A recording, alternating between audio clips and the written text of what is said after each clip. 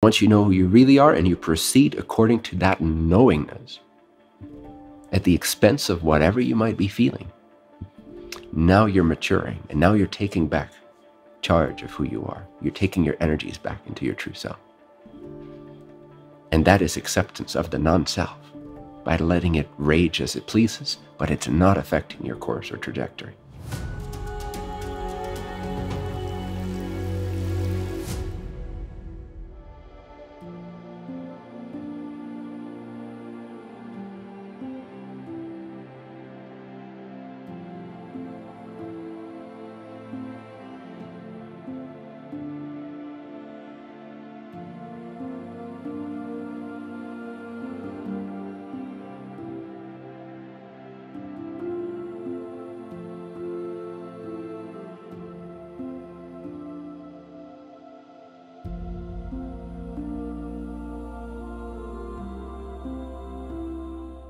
You're letting it be okay, but you're not fueling it. You're not indulging in it. But people get so overwhelmed when they have a thought, when they have an emotion, when they have that, and they think they can't see clearly anymore, but that's not true. They all know what's right. We all know deep down what's true, what's more beneficial. We're just so tempted to give voice and credit and importance to those inner voices. And then we think that's acceptance, and it would be suppressive of us to not give that voice and not give that space. But the opposite is more often true. By not giving it space to rule your life, you're actually accepting it the way that it is. By not believing in it, by not letting it dictate you. You don't have to make it wrong, you just don't base your next choice on it. You base your next choice on what you know is true and right for you, not on what you feel. Don't base your decisions on feelings, emotional feelings. Base it on excitement and inspiration and activation, but not on emotional feelings, because then you're not using the emotional guidance system. If you're in an emotional state, which is almost always by definition negative, otherwise you wouldn't call it that, you would just be inspired. You would say, oh, I'm having so many distracting feelings right now. No, you'd be inspired and it'd be clear and it'd be obvious. So the positive emotions, if they even exist, would be inspiration, excitement, alignment, and so forth, harmony, peace, joy, bliss. So when we say, okay, we're in an emotional state and it's distracting me, we're giving it too much credit and we're not appreciating the guidance system in the emotions. Because what the guidance system is telling us by making us feel bad is like, that's not the way to think and go and be and pay attention to. So if you continue to indulge it, that's not acceptance, that's indulgence. Acceptance of the true gift of that emotional state would be to not listen, to not let that dictate what you do next. To arise to a greater state of will that's in alignment with what you know is true.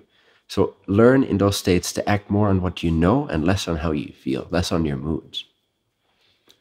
And that will be very powerful, because then you see, I am not this mood swing-based physical hormonal meat suit with conditioned parental perspectives. No, I am the will that chooses to do what it needs to do or wants to do. That's true for it. So I am the free will.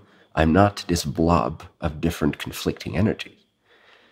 So by allowing it to be as it is, but not taking your cue from it and proceeding based on what you know, not based on what Shuruk feels, and elevating your will to that level, you're changing your identity from Shuruk to the true self more and more. And this will give you greater power to change your reality and to align it to what's true for you.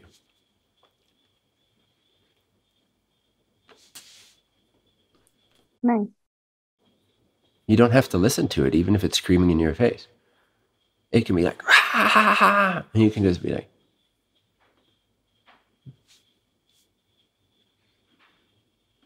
you still know what you know. You still know what's the most honorable, desirable service to others, holistic state to be in and think to do in that moment. You know. You don't have to doubt that because you're having sensations and feelings that feel very personal and close to you. Act on what you know, not on what you feel when you're in an emotional state. Because it's always trying to suck you down a downward spiral. And then you got to recover from it again, and it takes time. Yeah. And that's what annoys you after a while, but that's good because that matures you. It makes you discriminate and realize who you really are and who you are not.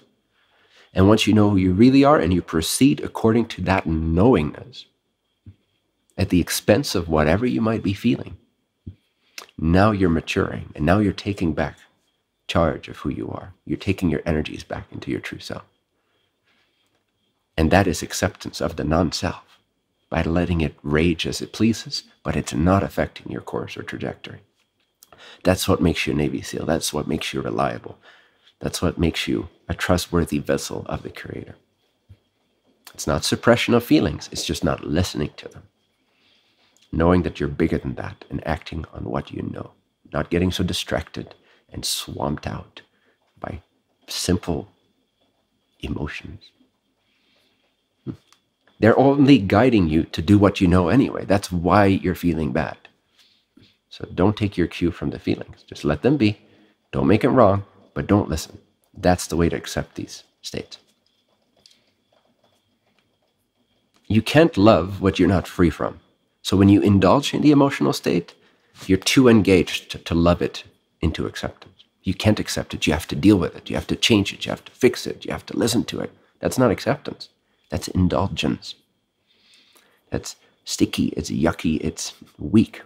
It's not who you are. That's why it tires you out. That's why it becomes more and more distracting to you, more and more heavy, less and less favorable. That's your maturation process. You're literally stepping out of the shell of what's not you.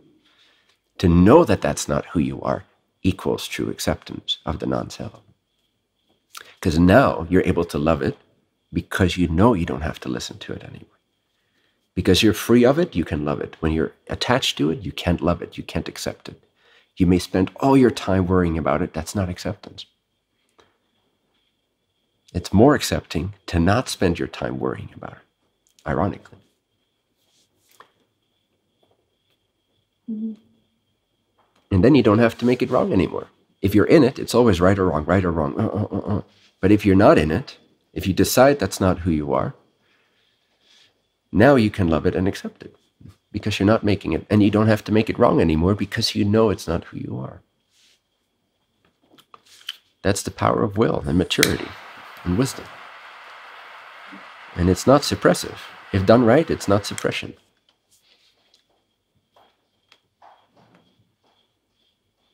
You just stop caring about what's screaming in your face. You don't give it credit because you know it's not true. It's stability in the midst of confusion. It's clarity in the midst of confusion. It's true knowledge. It's conviction in the presence of doubt.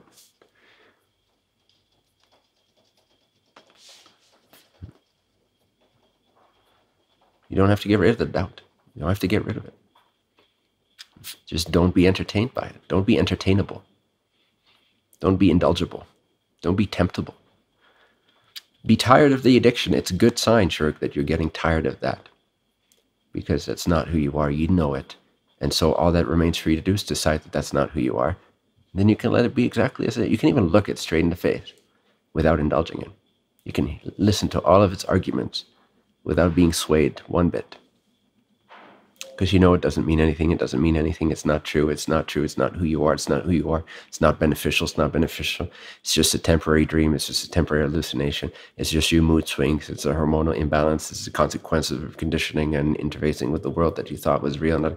But while you're just present to it as awareness, knowing who you are, knowing that you're going to do what's most honorable anyway, then you're free of it and you can just totally allow it to be as it is. And it will quiet down very quickly that way, without suppression.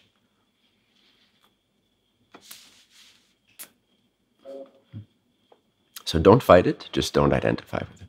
And don't let it dictate your actions. Do what you know you need to do. It's very powerful, just that thing alone.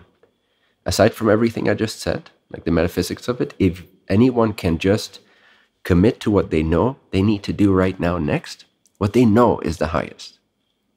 If you just commit to that, no matter how you feel, you're taking back control of your true energy. You're regaining your will, and you become less and less a victim of the human meat suit, which is nothing but a perception and awareness anyway. So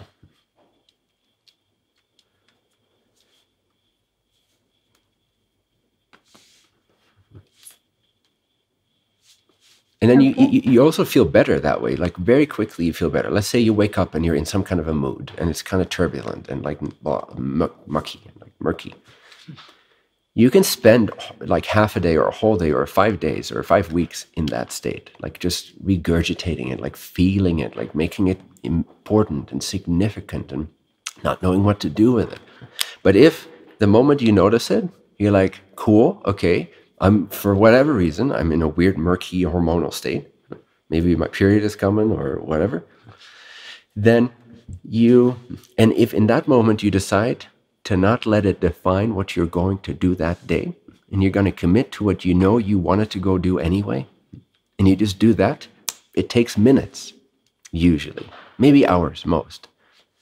If you just stay true to what you know is most honorable, most aligned to actually do, you know, not what you feel and think, what you know, okay? What you know is true. You commit to that, stay honorable, one step, another step, another step, another step. Before you know it, you feel empowered again. You feel clear again. It's like the brain fog and the emotional gut fog. They just disappeared. You just cut through it with your willpower, with knowing what's truthful for you. And that realigns your energies. And then these emotional states, they will reharmonize according to your will. And then the service to self influences that might have also attempted you from not doing your work on this planet, they will also disappear. Because they can't reach you anymore. Because you're not indulging in these states. You're not convinced. You're not entertained. You know you're going to stay true to what you know is highest. And then when it clears, you have the benefit of feeling again that it is exciting to you. But if you're in the emotional mood state, it may look like, oh, it's not exciting. But you know it is. You know it is the highest to proceed. And then when you do proceed and you become impermeable to the distractions, now all that energy will harmonize itself, line back up. You seal your gaps. Service to self cannot influence you. Psychic interference does not bother you. You stay true. You stay true. A few steps, before you know it, an hour or a few minutes. Your energies realign. You feel back into your power. And now the thing that seemed so like, oh, I don't want to do that right now. I don't feel like it seems exciting again. It lights you up. You feel back in alignment and so forth. That's the power of will. So when you're confused, when you feel murky, when you feel emotional, fuck that shit, accept it as it is. Don't pay it any attention. That's like how to accept it. You don't suppress it, you don't avoid it, you don't fix it, you don't change it, you don't entertain it at all. You remember what you know, the qualities of service, of being, of honor that you know. You do what you already wanted to do that day or had in mind. You just go fucking do it. You just go fucking do it. You do it, and then you do the next thing, and then the next thing, and then you notice the sky has cleared again. I have cut through the bullshit, and I am back in alignment, and my energies are supportive again, because I did not give in to the hormones. Otherwise, Shiruk will always be a slave of it. It's like no matter what you learn and how much you align yourself and meditate, and then it's still going to be at least 1 week out of the month where you're just fucked.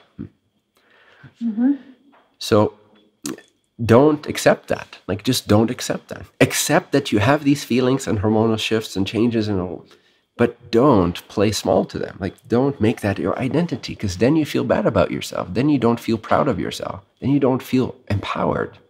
Then you feel weak and you're like, oh, fuck, I fucked up again. And like, oh, shit, I can't be trusted. And none of these things are true. You're making them true by not cutting through the bullshit with your willpower. And you're absolutely able to do that, especially at this stage when you're saying you're totally exhausted by it. You're done with it. Once you're sick of your sickness, you're healed.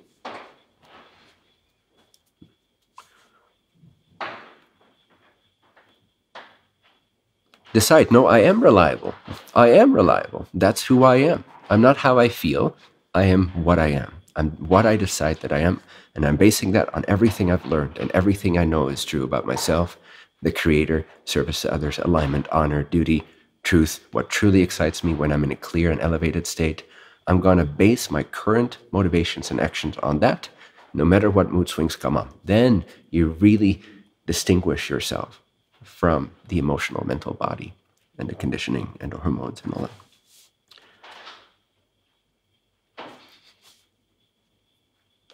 So you are reliable and you are trustworthy for the mission. It's just a decision. If you say that's true, then it's true. You'll see.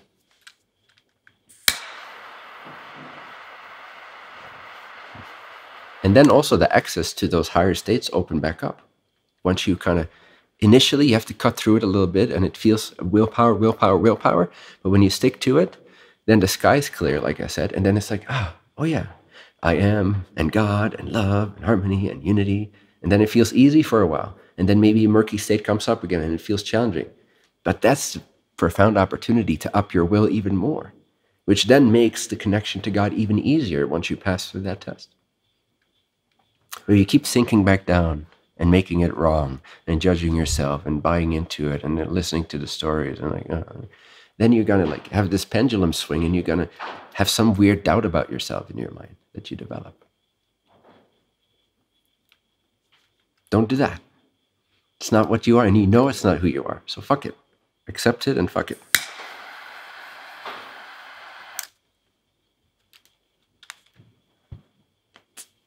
Does that path resonate? Yes. Wonderful. Yeah, for the truth. Do you feel complete in your query? Yes, thank you. Beautiful. Thank you so much. Great question. And everybody deals with this in their own way. So it's a great question. Thank you.